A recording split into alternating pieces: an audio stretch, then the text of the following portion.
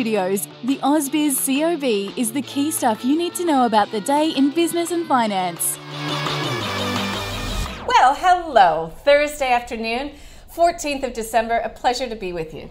Hello, I'm Juliet Sally and you're Nadine Blaney. I am. Forget my name sometimes, especially when we're all excited what's going on market. Well, what a day. I mean, we're calling it the pivot party, the PAL pivot, so many things happening. 1.6% gain on the CBO 200. The ASX 200 also up by about 1.6 points, nearly 120 points. And, you know, looking at my market map, Nadine, it is just broad-based buying. You've got these gold players, you've got lithium coming back, you've got tech, you've got real estate. There's really not that many weak spots apart from a couple of the insurers. It's been a great day indeed. Yeah, and if we look sector-wise, I mean, all 11 sectors are higher today. The A-REITs are actually the best performing right now.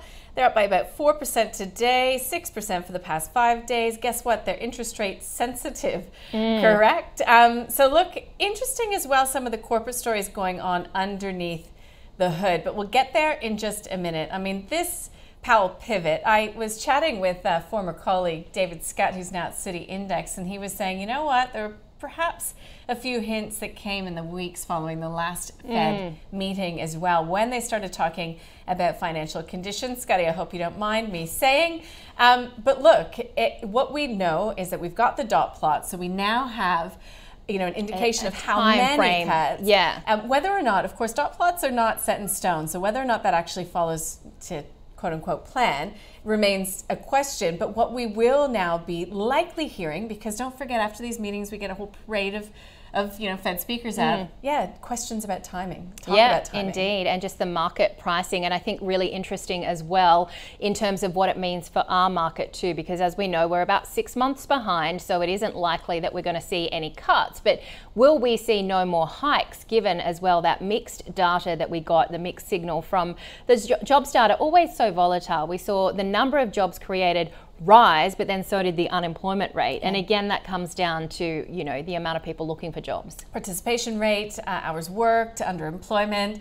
There was lots in that jobs report. And I do believe, Jules, you've made a bit of a view in our afternoon newsletter about that one. Yes, I did, in terms of, just some of the things that we've heard from our very smart guests about what we can see. And I know that one of our friends, Deanna Messina, as well from AMP, had a really interesting note out there saying that she thinks actually the RBA could cut from June, which is not really consensus, but at least it's kind of indicating that we are probably done with the rate hiking too. Yeah, so you put all these little puzzle pieces together, and I suppose sometimes you do get mixed signals. The yen higher, and we've seen Japan's market falling more than 1% at one stage through this Asian session. So yeah, we never want to get too far ahead of ourselves, but plenty to keep stock watchers happy today.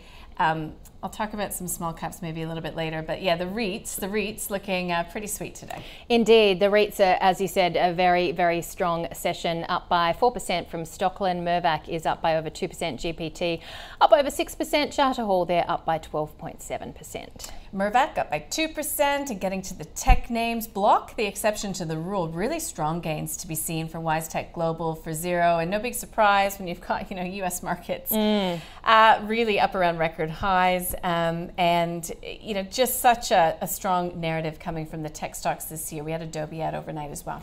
Let's have a look at the metals and mining space. Fortescue again, a record high there, $27.33, quite incredible. Newcrest is no longer, but Newmont shares are up by some spectacular 5%, I think. So the gold stock's looking really, really good. Northern Star is up by about 7.8%, BHP and Rio. And just looking at the telcos as well, some good moves there. Aussie Broadband up 1.3%. Now, corporate stories. So this one, I was caught off guard when I got on air for the small caps today, Juliet. I've had, lots on, but Volpara up by 42%. Takeover offer looks to be coming to fruition.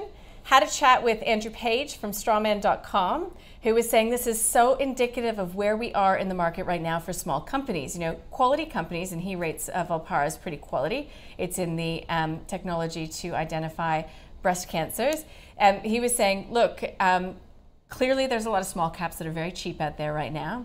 Even some quality small caps are very cheap out there right now. And this is an absolute endorsement of the fact that others think that they're cheap as well. So he's just really excited about a lot of the opportunity that's out there, but really good for Volpara shareholders, making up a lot of lost ground there just in one day. Yeah, and I'm just looking at Pilbara as well, of course, up by almost 9%. That big rally that you've seen in lithium players. Sean, is it Cartwright from Anandara, always calling that is going to be a turnaround. He's been ahead of the game there, and certainly some big moves in those players today. Yeah, Viva Energy, the ACCC said that it would not oppose plans by the petrol retailer to acquire its OTR group. And then Aurora, the bottle maker. I remember when this was announced, the Savor Glass business, it makes sort of high-end wine and liquor bottles in the US. Well, it's now saying that earnings headwinds could hurt the outlook for its recent purchase, and Alumina jumping on that Western Australia approval. So the WA government approving the company's 5-year bauxite mining plans in the state's Jarrah Forest. You mentioned Fortescue just a short time ago. I put a little bit of a view, wasn't a strong view, but it was more of a, hey, iron ore, what's up? Fortescue hitting a record high yesterday. Time to take profits. Kashi picked it as the stock of the day today. Here's what they had to say.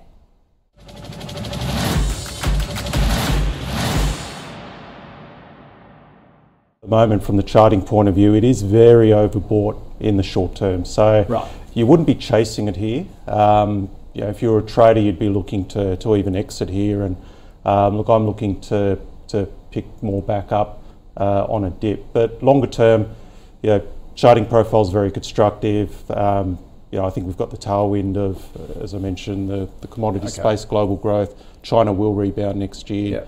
So look, for me, I couldn't say buying it here. It's doing all the right things. Of Fortescue, what you'll see is one of the best performing companies in the entire country, which is remarkable considering even 10 years ago it was quite an established business and got into production. If I had to choose, I would choose BHP.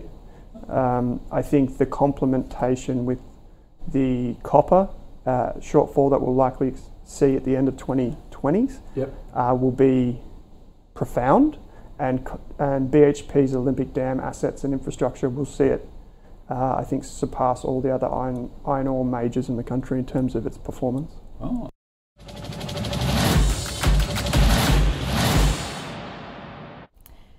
So there you go, Fortescue Metals, hot topic. Let's find out what's hot in Henry Jennings' world. He's joining us from Marcus today. Oh, happy Christmas. You're hot. Hey, how about that? Love that hat. Well, it gets a yearly outing, so it's due for this year. So thanks for having me on. So you happen to be our Advent calendar pick on the 14th of December while you're joining us now. Are you, I've got to just ask you about this market enthusiasm on this Fed pivot. What do you make of it? Well, it's pretty good, isn't it? I think this is going to go down as a watershed moment for certainly for the interest rate cycle. It is peak US rates. We are going to see those 3 rate cuts next year. I suspect the RBA will cut as well. That will be the next move, but it may be a little bit behind the curve. It was slow putting rates up, so it'll probably be slow putting rates down.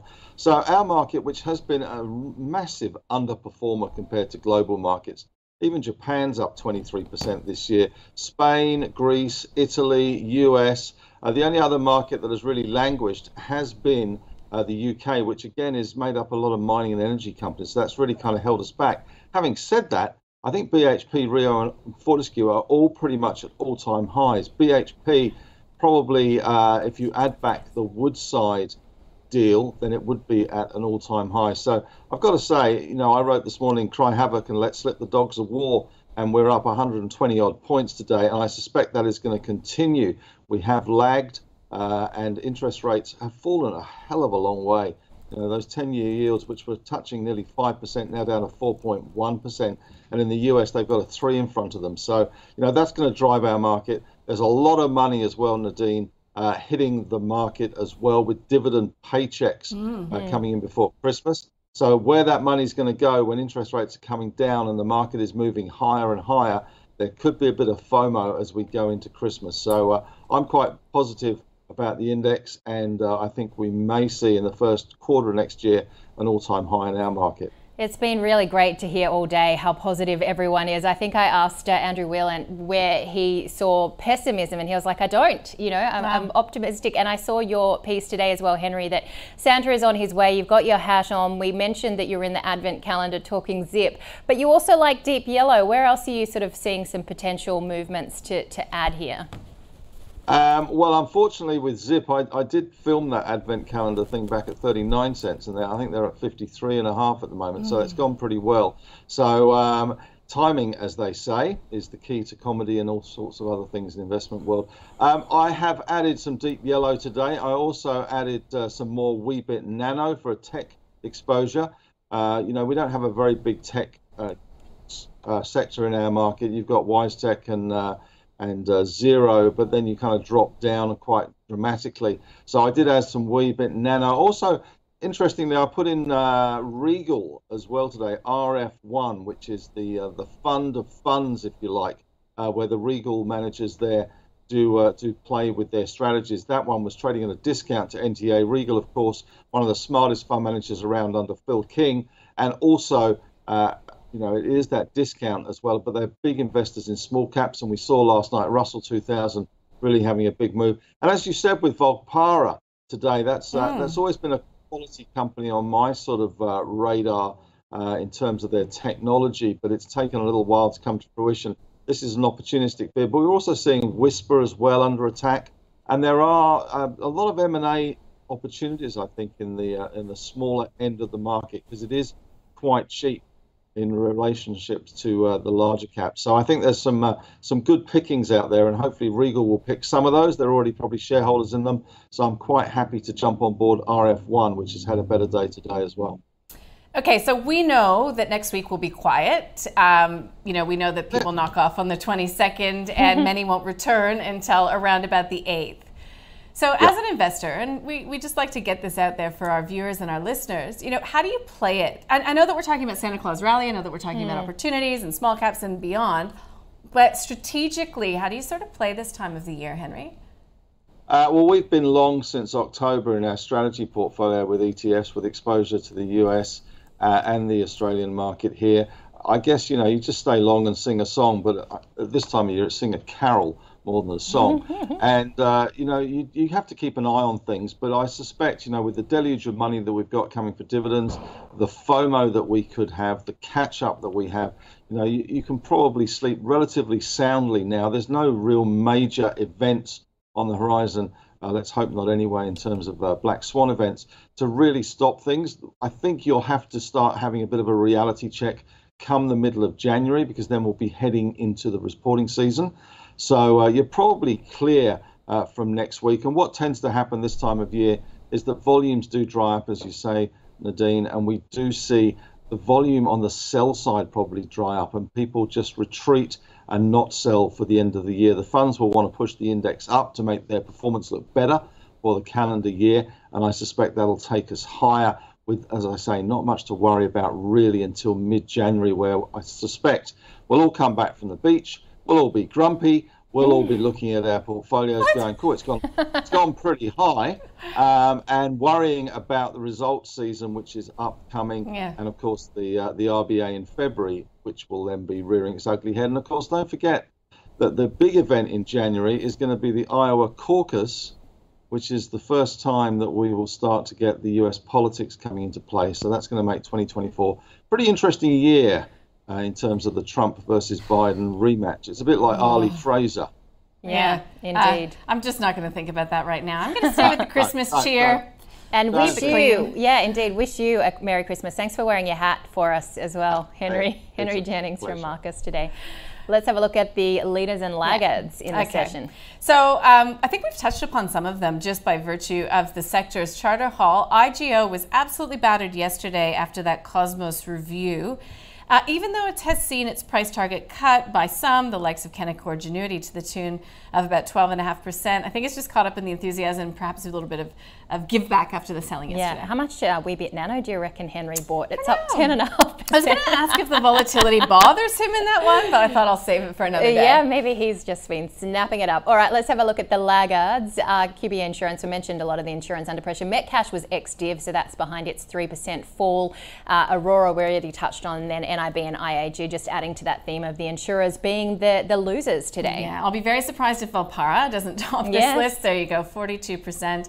Experience Co. has had a great week, up by 12%. And Veeam, that was mentioned on the small caps today by Luke Winchester from Merriweather Capital. You'll have to go online, ausbiz.com.au, check out the small caps. You can find it up at series, and then you can sort of scroll through to where you'd like to listen to that. And then some small mining players under pressure today. Vanadium leading the decline there, down 18%. Let's have a look at what is happening overnight, because, you know, we're done with Powell now. Yeah. We had the pivot party, but the Bank of England, the ECB and Norges Bank, as well as the Swiss National Bank, come through with their rate decisions. I think it's always interesting to keep an eye on the US jobless claims, but retail sales as well. I mean, the US consumer is still relatively strong, and Costco, of course, will fill in the color in that picture. Really interesting to read Costco's results. So look forward to that tomorrow. And yeah, tomorrow here we've got the index rebalance, China data coming through as well. And then that's looking really ahead to tomorrow night when we get US industrial production and some of those flash estimates of global PMIs. Yeah, we've got a couple sessions to get through before we get there. This is a look at the session now that was. We've got really good gains being seen for the COB Australia Index, and you know what? Today's gains bring us week to date to a gain of 2.5%. Not too shabby. Indeed. All right, what a good day. A risk on rally right across. We'll be waiting to see what tomorrow brings. It is, of course, Friday tomorrow. Friday. It's also the Ausbiz Christmas party. It is. You're not invited, but we'll let you know how it goes on Monday. Thanks for joining us. We'll see you tomorrow morning. See you.